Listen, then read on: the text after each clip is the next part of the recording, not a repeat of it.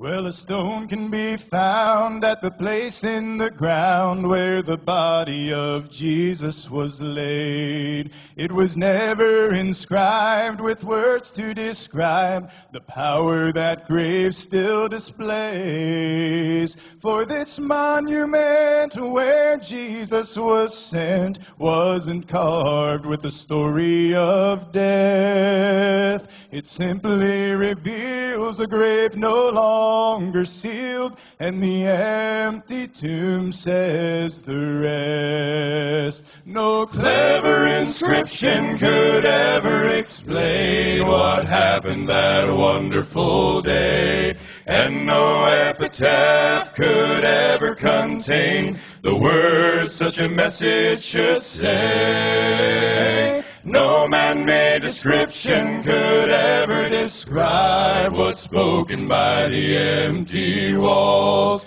The stones rolled aside with nothing inscribed, but the empty tomb says it all. No black granite wall could hold nearly all the names of our Savior and Lord, and no mountain face would have enough space for one line of His love to record. No one could relate to the numberless dates, for He has no beginning or end. The story goes on, His body is gone, and the tomb is empty again.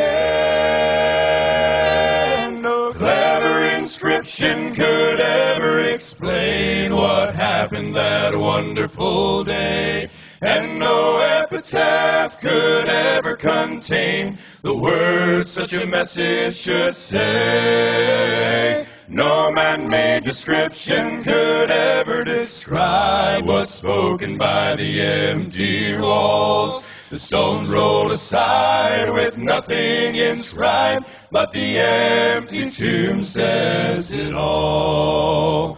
The stones rolled aside with nothing inscribed, but the empty tomb says it all.